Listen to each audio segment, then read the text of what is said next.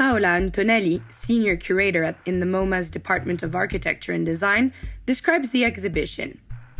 Adaptability is an ancestral distinction of human intelligence, but today's instant variations in rhythm call for something stronger: elasticity. The byproduct of adaptability and acceleration, elasticity, is the ability to negotiate change and innovation without letting them interfere excessively with one's own rhythms and goals. It means being able to embrace progress, understanding how to make it our own. One of design's most fundamental tasks is to help people deal with change. Designers stand before revolutions and everyday life. They study and appreciate people's strengths and insecurities, their needs for easy access to objects and systems, and their cautiously adventurous wishes.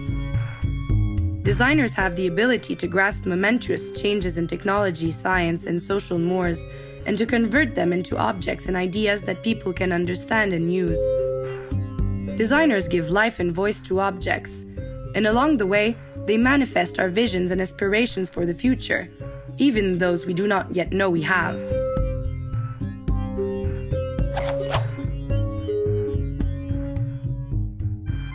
Greetings from the Museum of Modern Art in New York City. Navigating the interface, surfing from one scale to another, process and medium connecting all things together. And the designers in the middle between technology and its translated position in our lives. When, where, why, how do we accept change? Today, relax and browse the elastic mind.